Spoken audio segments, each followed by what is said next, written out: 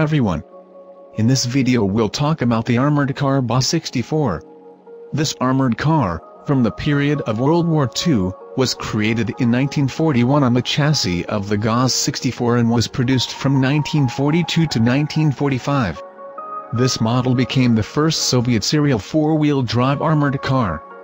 The soldiers used this model of an armored car from the summer of 1942 until the end of the war, as reconnaissance vehicles, as well as to support infantry.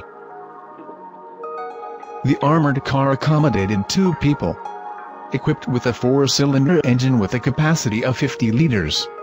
The combat weight was 2.36 tons. Highway speed was 80 kilometers per hour. In the post-war years, this type of armored car was used mostly as a combat training vehicles. In the 1950s, the BA-64 was withdrawn from service with the Soviet Army. This armored car was also used by the North Korea Army in the Korean War. Over the entire production period of the BA-64 armored car, from 1942 to the beginning of 1946, more than 9,000 armored vehicles were produced. The video shows the armored car BA-64. What do you think about this car? Comment on the video, share your impressions, subscribe to the channel, and until new releases, friends, bye.